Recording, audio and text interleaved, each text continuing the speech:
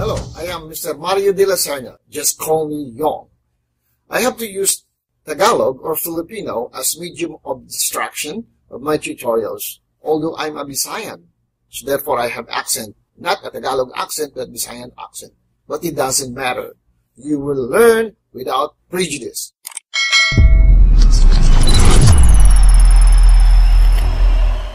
Okay, dito na tayo sa Learning Content, the Clickable Interactives. Pag natapos mo na ang wire flow mo, maaari mo nang ma-identify ang mga clickable links or hyperlinks usability. Liwanagin muna natin kung ano ang hyperlink. Ang hyperlink ay maaaring text tulad ng word or phrase. Maaari ring image, button, icon, o picture talaga. Pag i-click or itap mo ito, pupunta ito sa ibang bagong document or web page. O di kaya'y ibang section sa kasalukuyang page na ino-open mo. Kung text hyperlink, kalimitan ay blue ang kulay nito at naka-underline. Sa unang sample natin, ang text ay may hover effect or attribute dahil nasa navigation bar. Sinundan ito ng simple lang na text hyperlink. Yun ang sinasabing blue ang kulay at may underline.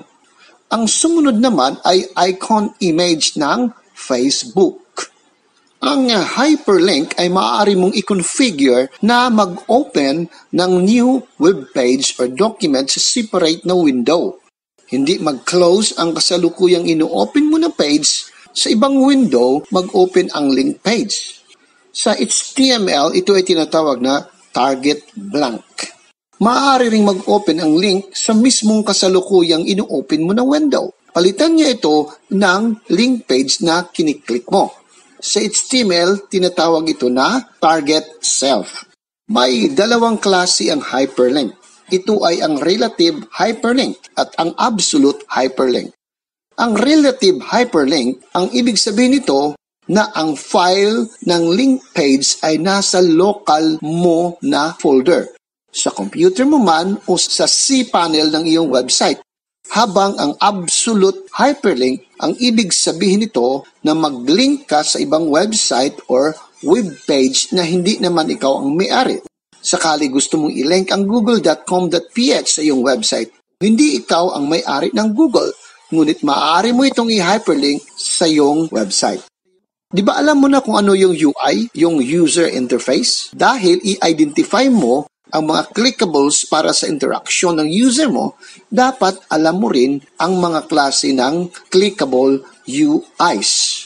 Una, yung MDI or Menu-Driven Interface. Palagi mong nakikita ito at ginagamit, di ba?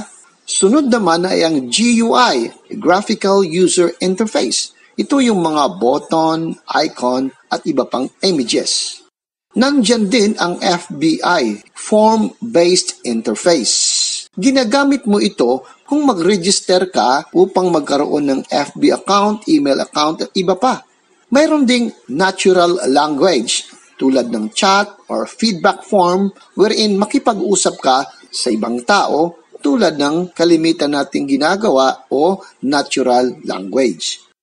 Ito namang command line. Mostly, mga programmer lang ang gumagamit nito, pati yung mga computer at saka network technician. Mafe-feel mo rin ang importansya nito pag ikaw ay kumuha na ng CSS at programming. Hintay-hintay lang.